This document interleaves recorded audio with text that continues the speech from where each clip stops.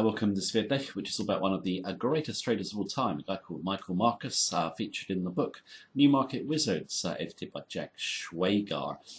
So who is Michael Marcus? Well, he's a trader actually. In terms of managing money, in 10 years managed to increase the money under management by 2,500-fold, which is obviously a phenomenal performance.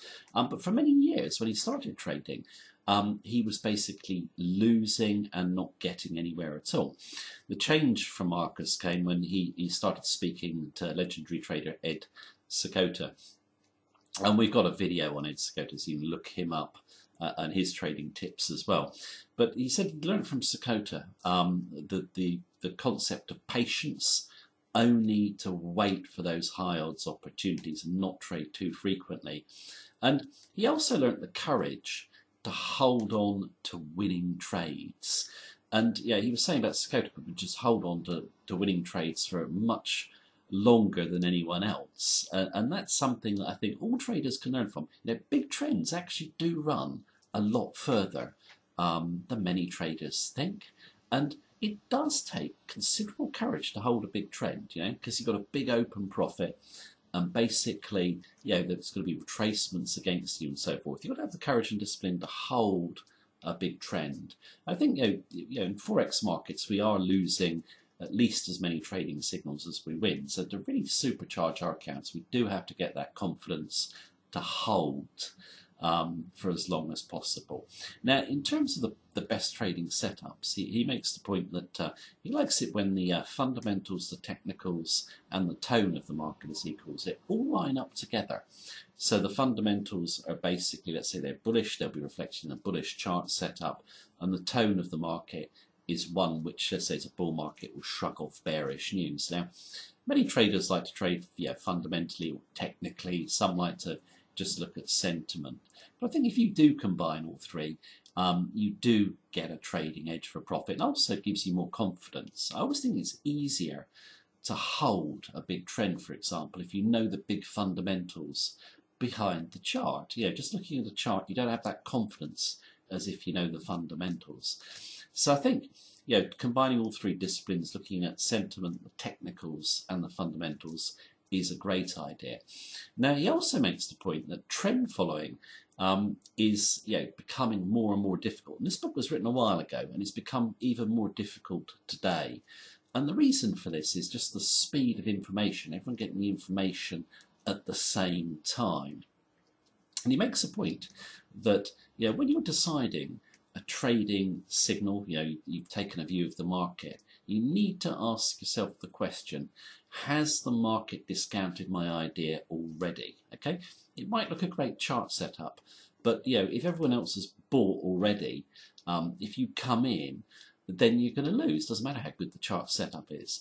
So he was making the point that you should always question if the market is discounting your trading idea, and basically, yeah, how many traders have seen it.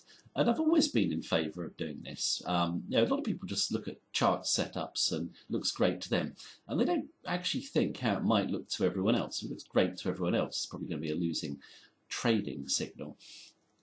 Now, in terms of you know, trading discipline, obviously all the great traders are hot on discipline, and yeah, he makes the point that in terms of risk per trade, 5% is the amount that he likes to risk. I think that's a reasonable amount, actually. You've got to be wrong 20 times on the trot to wipe yourself out, for example. And yeah, he was saying you should always have your stop in exactly the same time you place your trading order. It's a huge mistake of novices not to do this. If you don't place your stop in straight away, you will be tempted to let a loss run. Mental stops just basically do not work. He also makes the point that when you're losing, you need to cut back your trading. And he's saying it becomes a factor in your mind. You're actually losing, you become pessimistic. And it actually affects your judgment. So cut back in losing streaks, or stop, have a break, and then come back to the market. You know, you do get winning and losing streaks in Forex, and that is why money management is the key to success. Now, in terms of another great trader who actually came to work with Michael Marcus, it was Bruce Covenor. And we've done a video on him as well. He's actually one of my favourite traders. And Marcus was saying that he could see he was a great trader straight away because he was just so objective and always questioning everything, not frightened to change his mind. And that is one of the keys to trading success, is to basically question everything, think of different outcomes, and be very flexible in your thinking. Don't get set in one idea for too long. That leads to complacency. Markets are always changing. And Marcus was making the point that the reason that he thought he was successful was his ability to basically question, be very objective about everything, and do the emotionally uncomfortable things. And by emotionally uncomfortable, like taking losses quickly, knowing basically when to stay out in the market, when something looks too obvious, avoiding it, all these sorts of things, the uncomfortable things to do.